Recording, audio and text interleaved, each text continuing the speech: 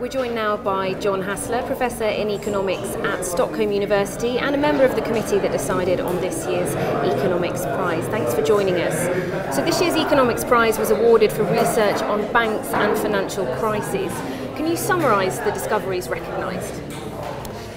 So what Bernanke did was to show that banks played a central role in turning relatively small recession into the depression in the 1930s, and that was the worst economic crisis that the world has seen ever since. And that was something new at the time.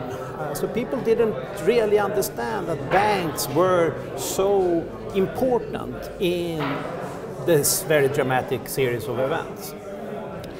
And the other two contributions by Diamond and Diamond, they are more theoretical. So they set up models trying to explain why banks both are important, so that when they are not there, the economy doesn't work, and why they are vulnerable, and also what can be done about this vulnerability. So we think that these theoretical contributions and Bernanke's work on what was actually happening in reality during the 30s, that fits together very well. And why was now the time, in your opinion, to recognise these laureates? So we don't take these kinds of things in consideration, whether it's a timely prize or not. The reason is that we think that this is a great prize, and that we now had come to a point where we had investigated everything around the prize motivations and so on. So we don't make judgment of whether a prize is timely or not. There were a lot of questions during the press conference, though, about how it does feel quite timely during a period of economic stability at the moment. That's right. What do you think we can learn from the research at this particular point in time? So we can learn a lot.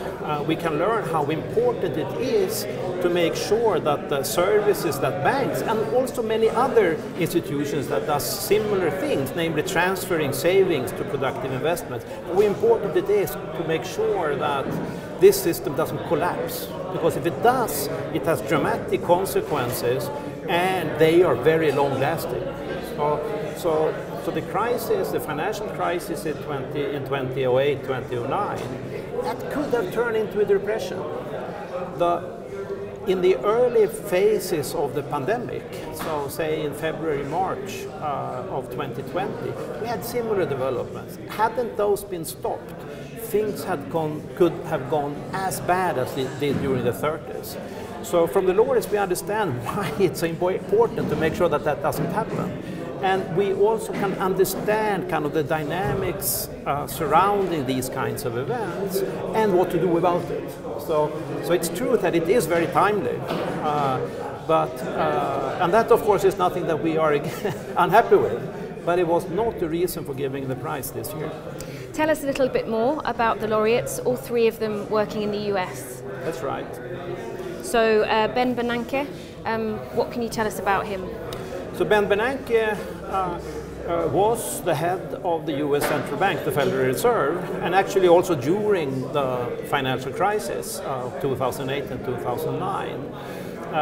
We don't judge whether he was a good central banker or not, but what we do know is that his research was an input in the sense that he really knew how bad things can go if you don't handle a financial crisis. And the work that he did as a policymaker clearly rests on the fundamental insights from the laureates of how these things work and what to do about it. And Douglas W. Diamond and Philip Dybvig, working together. Tell us a bit more about their work. So we recognized three papers, basically, three contributions in three papers from the early 80s, and in one of them Diamond and Dybvig worked together, showing how important the function that bank and bank-like institutions have when they basically turn short-term assets like deposits into long-term loan commitments, as working as middlemen. And this is what banks do, but it's also what institutions outside the regulated banking system does. And they showed that this is a very important role that needs to be taken for the economy to work well, but that it also is vulnerable. This system, this business idea, which is called, by the way, maturity transformation, taking short-run deposits and turning them into long-term loan. That's called maturity transformation, and that's very good, but it's also vulnerable. If a rumor starts that a bank is about to have problems, it's in everyone's incentive to run to the bank and to get out their money, not to stand last in line to the bank. And this can be a self-fulfilling prophecy, so that even a bank that is kind of fundamentally sound can have these problems. And that was the root of the problems in the 30s. And what Diamond and Dybvig was to kind of show theoretically this kind of dynamics, and also what to do about it. So one of the things that you can do is to introduce a deposit insurance. So if the government insures every depositors, then if you hear a rumor like the one I just was talking about, then there's no need to rush to the bank because the government is guaranteeing this. And this kind of makes sure that short circuits the dynamics of the bank run and make the bank more stable, and so that they can do their operations.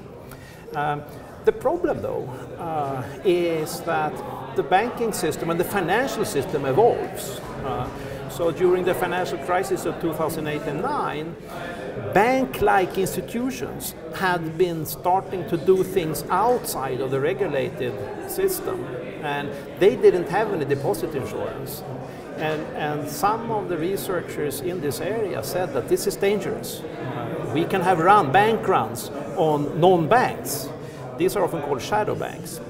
And this is actually exactly what happened. And at the time then, Ben Bernanke saw what was happening and tried to make sure that the financial system didn't break down completely by helping banks and providing liquidity to them and so on. And that, I think, at least we don't make a judgment on it, but it's a commonly held belief that saved the world from a depression. So how have the laureates reacted to being awarded the prizes?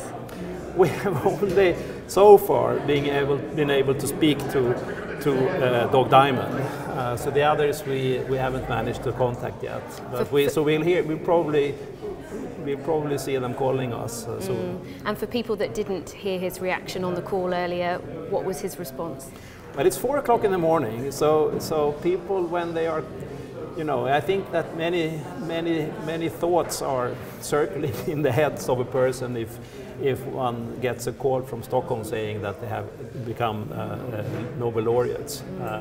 So he didn't say very much, but of course he was very happy. And what kind of reaction are you expecting to get from other economists, experts, banks, particularly given that this is a very topical subject? Well, we have worked for several years on this, and we now think that we have a very good prize, and we hope that the rest of the world will share the view that these laureates are very, very well deserved. And if you could just summarize why you're so excited about this year's prize in just a few 10 to 30 seconds to help us wrap things up. Because financial crisis and depressions are kind of the worst things that can happen to the economy. It created starvation during the 30s, even in the richest economies of the world. These things can happen again, and we need to have an understanding of the mechanisms behind those and what to do about it. And the laureates this year provides that. Professor John Hassler, thank you so much for joining us and telling us more about this year's laureates. Thank you.